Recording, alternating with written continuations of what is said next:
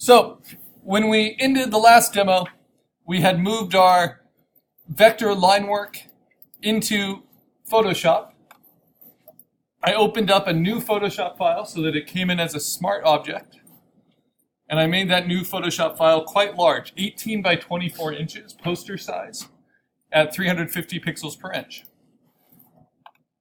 Then I was able to select with the magic wand, even though I locked my smart layer just to make sure it's super safe. I could select with the magic wand with contiguous turned on and a default tolerance of 32, individual areas that are closed in by outline. But you see some of them are open. So this area is open right there, which floods out to here all the way around and into there. So how do I close up the outline without changing my vector line work so that I can fill areas more cleanly? Because if I can select them cleanly, then I can fill them underneath with a flat color, and that just gets me started. So that's the first step.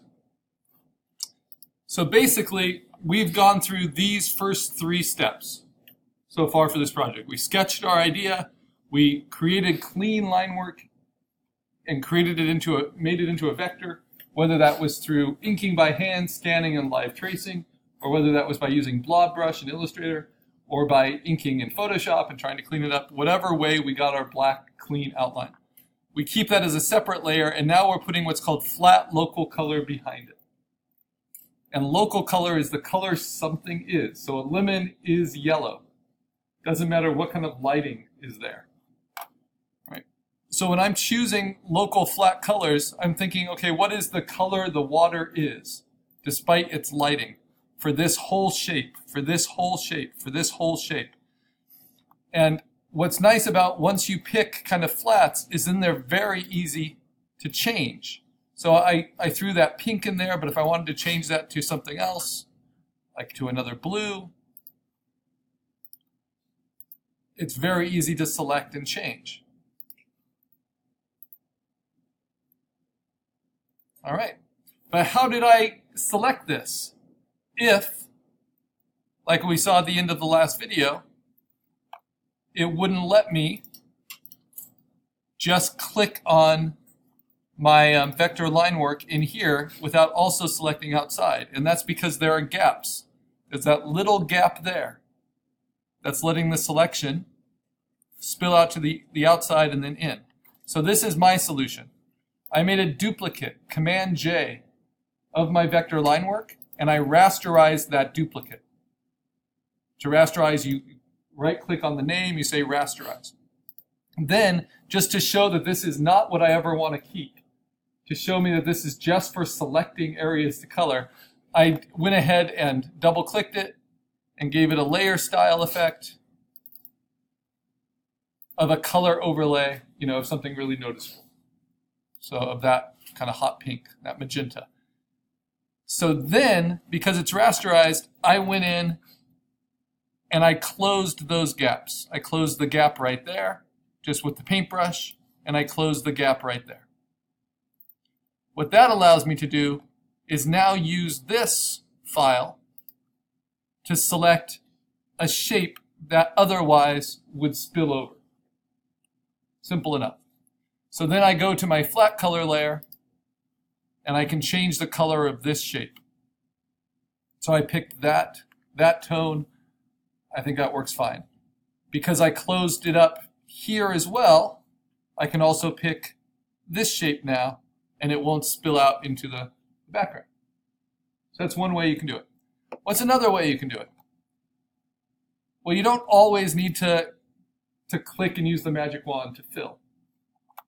You could also just stay on your flat color layer, and you can simply use your paintbrush.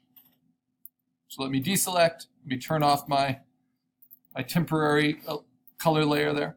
And if I just use the paintbrush and I set it to be 100% hardness, I want it to be sensitive to size, so pressure sensitive, and not too large, but large enough to cover something. then I can always just paint directly behind my line work. But the problem there is I might accidentally go beyond my line work. Right? So usually I'll do one pass, which is just filling in as much as I can with these different selection areas. So which ones have I not done? Remember, white has to be a color you choose. So I'm going to make my background, it's a flat white background, but I'm going to make a duplicate of it and then fill that with middle gray, which is in a lot of ways the most helpful. And then make another duplicate of it and fill that with black, 100% black. Because this, just like a logo, a spot illustration should work on a variety of backgrounds, right?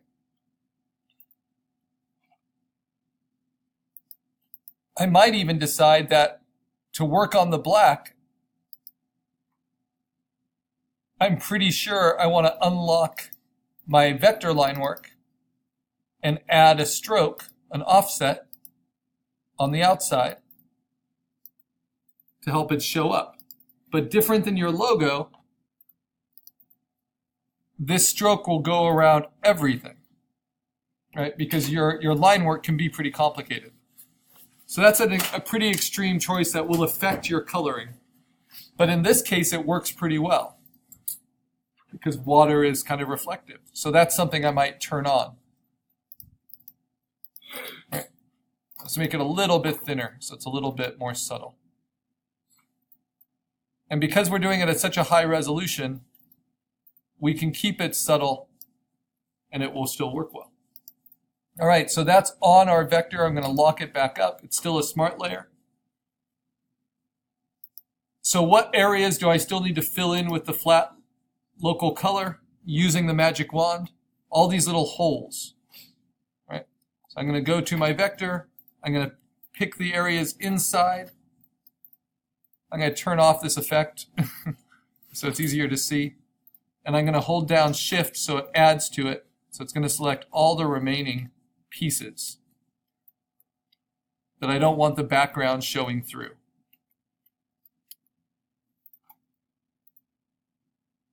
Right? And then maybe some others if I want to change the color.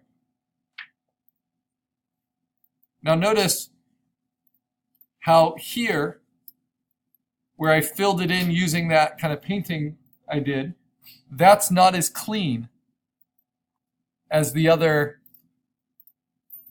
flat colors behind. And that's because if you can select the space around the vector, that will give you the cleanest shape, even cleaner than painting it by hand. But ultimately, if it runs behind line work, it doesn't matter. Okay, now I'm going to go to my flat color layer, and I'm actually going to choose white as a color. And if that makes you nervous, you can always make it a slightly off-white. So I'm going to make it a slightly yellowish white.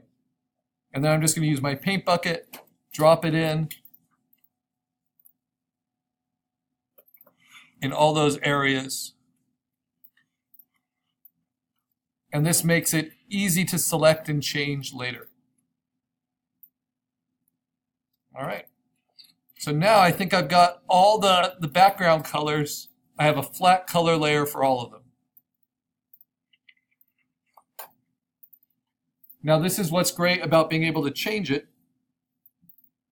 And I'll be right there, Terry. Is I can just at any time use my magic wand and uncheck contiguous and select all of that kind of cream colored white and change its color right away.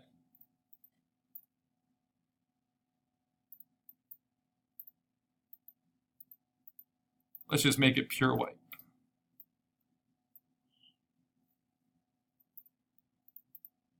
But it's through painting, not through erasing.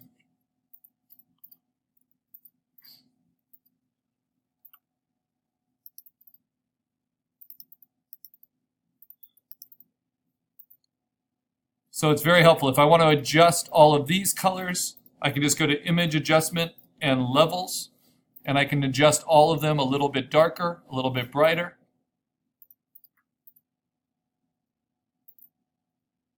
I can give them a less saturation.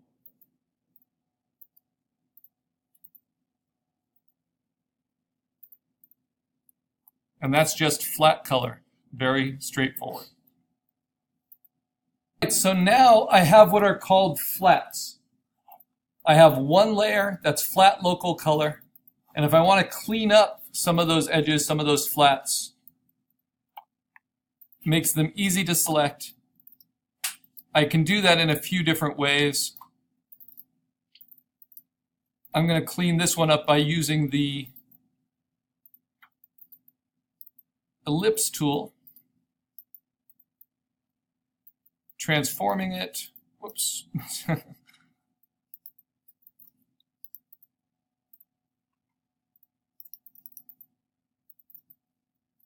That's a good way. Here, I'll just do it. I'll use our vector knowledge. So I'll use the pen tool just to get this to be cleaner.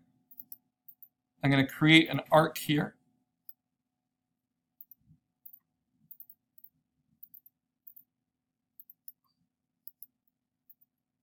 Then I'm going to go to the outside of it and connect it all the way.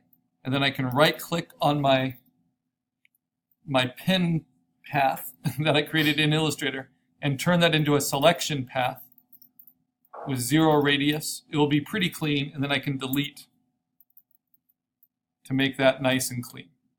Right. Or if I wanted to, let me show you another way I can do that. If I wanted to extend it and I wanted to use what I know about vectors, I can make it nice and clean this way. By extending the path,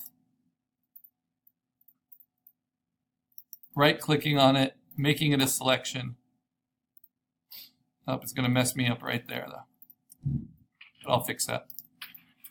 And then using my paintbrush, holding down Option, stealing the color I used here, because Option changes it to the eyedropper tool, and painting that in at 100%.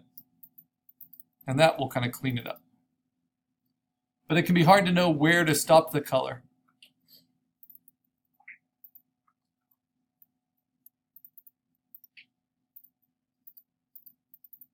Yeah, I'll leave it like that. Okay, so once you have flats, then you can start adjusting it. So what I like to do is I like to take my flats and duplicate them. And then I play with the duplicate. I go to Image Adjustment, and I'm going to play first with color balance. Shifting the colors. Starting with the midtones, left to right. And this will get me slightly more complex colors than just the default swatches as base colors. And you're just kind of recognizing what you like and what you don't like. Lastly, to shadows. Colors chosen in the computer are different than colors from a scan or a photograph. They're all the same pixel. There's no variation. So I started with that. Now I have this. I like this a little bit more. It's a little bit more moderated. And then there's some areas I'm not sure if I like the colors I chose, but I understand why I chose them, right? So at any time I can go into my flat color and I can just use the magic wand, have contiguous checked, just so it only selects that flat color.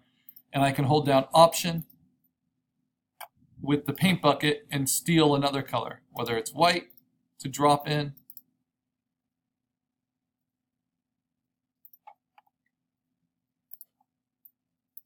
I think I might want to make this white.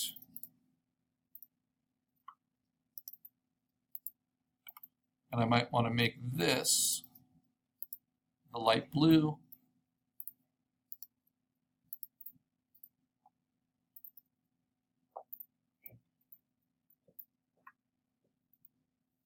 And then I see that, I think, no, I don't like that. I'm going to turn it back. So there's lots and lots of variations. I might want to make this little shape here, the light blue instead of the white. Hold down Option, steal the light blue, put it in. And maybe I want to make this the light blue instead of the white.